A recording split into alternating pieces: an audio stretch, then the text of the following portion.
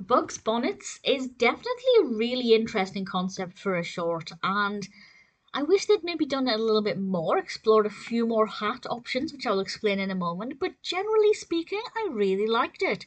It was released in 1956. It is, of course, a Warner Brothers cartoon directed by Chuck Jones, written by Ted Pierce. And we have Mel Blanc voicing Bugs Bunny and Arthur Q. Bryan as Elmer Fudd. And it's, well, read the description from IMDb, which sums it up really well. This says a psychological study of the behavioral effects of headgear as Bugs and Elmer continually switch personas depending on which hats they wear. And I like that. Basically, they all start wearing different hats, kind of military gear, judges' wigs, bonnets, of course, and depending on what hat they're wearing, they both react differently and change their behaviours. But it's also about how they perceive each other.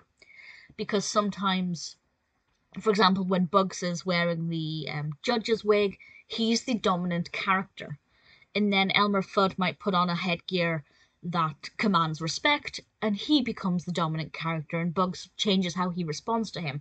And it really is fascinating, and I was really curious to see kind of what different hats they would wear and how their behaviours would change. There's a really interesting bit involving traffic, and it's just unusual to have an Elmer Fudd and Bugs Bunny cartoon involving cars. It wasn't expected, and it took me by surprise, and I really enjoyed it. And I thought it was very good fun. As I said, I wish they'd done it more. I just would have liked to have seen a greater variety of hats. And obviously, there are almost infinite hats. A slight exaggeration, but they could have, done something twice as long or three times as long. I think it would have worn thin quite quickly. But maybe they could have mixed up the types of hats because a lot of them are kind of similar.